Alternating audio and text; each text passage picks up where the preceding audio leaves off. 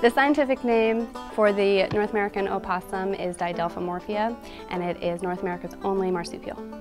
The marsupial is a really interesting animal. Basically, it means that they give live birth to premature babies. When baby opossums are born, they kind of look like alien jelly beans, and they're very tiny and underdeveloped. So they have to make this great journey from the birth canal up to the pouch, and that is something that they have to do all on their own, and it helps gain strength. Oliver came to the center as a small joey. A joey is just a general term for any baby marsupial. His mother was hit by a car, and due to injuries during that, we actually had to amputate his tail. We do know that Oliver's mother was hit by a car, likely in the process of scavenging for food, probably due to people throwing things out their car window.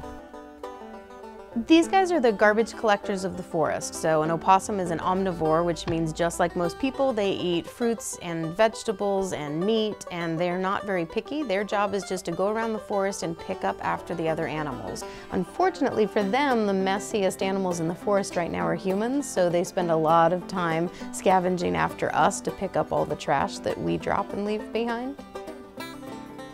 There's actually some really interesting studies going on right now.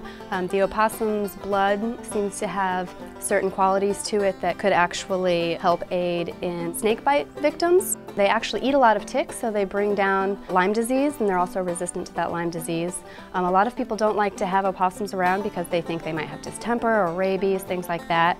Actually, they're more resistant to distemper and rabies, and less likely than any other animal to have those things. A lot of people have negative outlooks on opossums. I think mostly it's just because of the way they come about them. So usually when you come across an opossum, you've scared it. So you're going to see the big wide open mouth that we call alligator mouth, showing off all of their big scary teeth. They might start drooling or hissing a little bit. And those are all defense mechanisms that they use. And they're trying to tell predators that they're disgusting or disease-ridden or too scary to take on. But in actuality, the opossum is just the perfect actor, and none of those things are actually true.